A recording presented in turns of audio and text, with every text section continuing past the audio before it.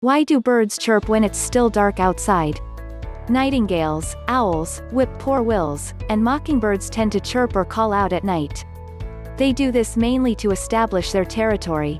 Man-made illumination, such as street lights, tend to encourage the night sounds you hear birds making at night. Light from a full moon may also encourage night activity. I grew up in California and I was familiar with the mockingbird who loves to sound off in the wee hours of the morn and wake people up. I am in New Mexico now. I was surprised to hear beautiful songbirds out singing late at night. It was then that I did my little Google search, and discovered that there are many nocturnal birds. Who knew? Birds that roost in flocks at night can be very noisy. The noise both identifies the roosting site and gathers in the birds to a common roost.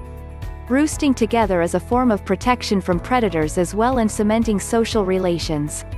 Some birds do this all year and some birds do this while they are in migration.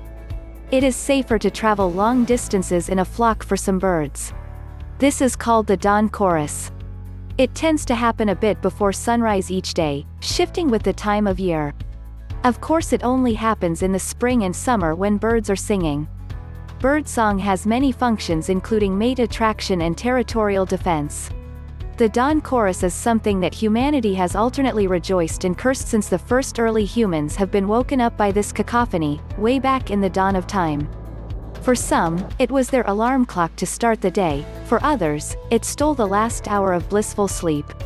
Either way, it's something that will always be, as long as there are birds. So, what's going on here?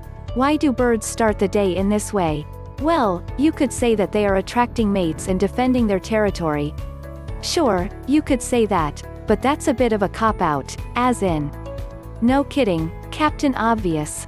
Attracting mates and declaring territory are the two main reasons that make up nearly all bird vocalizations. Surely, we must understand bird behavior enough to give a better answer than that, don't we? Well, yes. Yes we do. So, let's get a bit more specific, then. But first, a disclaimer. That disclaimer is the number 10,400. That number is the approximate number of bird species in the world. Therefore, any behavior I discuss here has to be taken with the realization that with that many species, nothing is absolute. Birds behave in all different ways, and exceptions are rampant. What I'm about to explain falls squarely into the realm of, generally speaking. To further narrow it down, we're going to confine ourselves strictly to passerines, which very broadly means those birds that have feet adapted to perching on branches. This makes up slightly more than half of all birds. Furthermore, we will only discuss diurnal birds, those whose main activity is during the day, not nocturnals, which are active at night. That said, let's begin.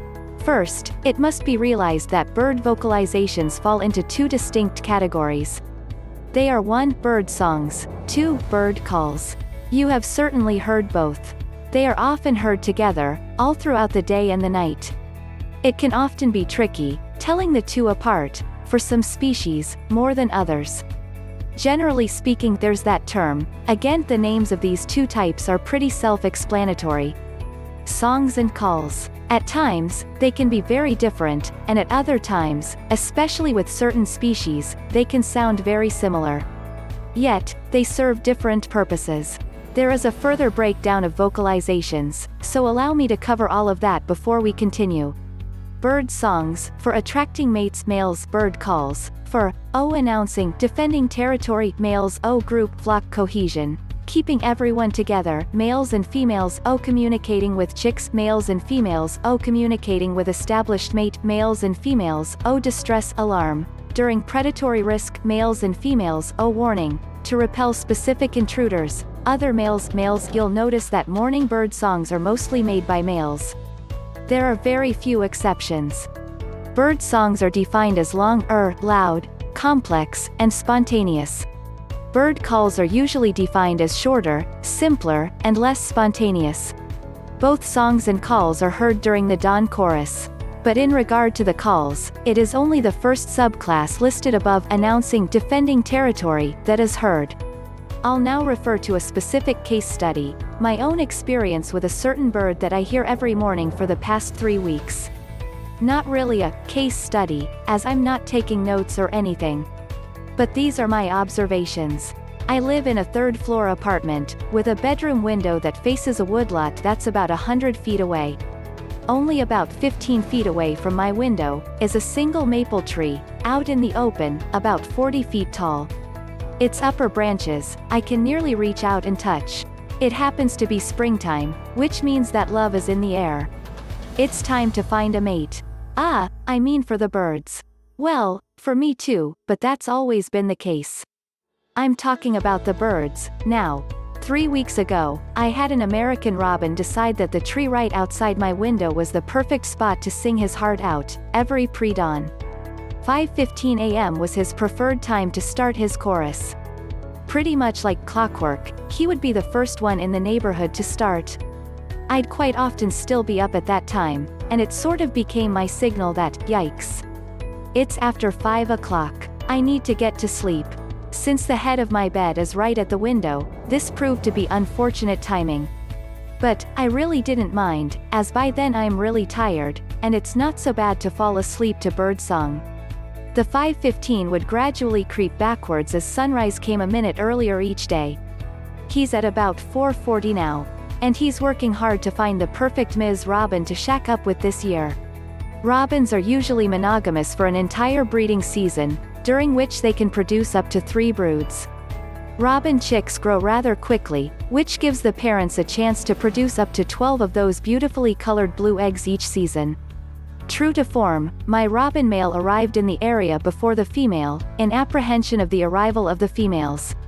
The dawn chorus outside my window will be changing soon, as it's about time that nests are to be built and he can get on with being a dad. That nest will not likely be in this same tree, as it's pretty exposed. I'm sure they will move over to the woodlot when they get together and nest. But this tree is the perfect place from which to sing his song of seduction right now. I say all this to point out that the first sounds you hear each morning will likely be songs by males, to attract mates. But, that is only for the first part of the pre-dawn hours. They have more of a job to do, besides attracting a mate. Birds also have to stake their claim to a territory. Before my robin is finished with his dawn chorus, he shifts from songs to calls. These calls are not aimed at females, but rather at other male robins, letting them know that he had drawn a line beyond which they may not pass to set up shop. This far, and no further. He owns that tree, and the nearby section of forest. Everyone else can just move along and find their own area. After he spends some time serenading in my tree, he eventually hops over to the woodlot and begins his territorial calls for the rest of the morning. This is generally how it goes for many of the passerines. Of course, he's not the only one singing every morning. So, although I hear their long complex songs first, eventually it fades into a mixture of songs and calls, as each species of bird, phases from love songs to territorial calls at different times. Eventually, by the time the dawn chorus is drawing to a close, the male birds outside have mostly shifted into their more aggressive and not as musical calling phase. As a whole, it's not obvious when you have all the different birds vocalizing. But if you're able to concentrate on individual birds, this pattern is discernible. Especially with certain bird species. The thrushes and the larks, both being very vocal, are excellent examples. And since my robin is a type of thrush, that's a perfect situation for me.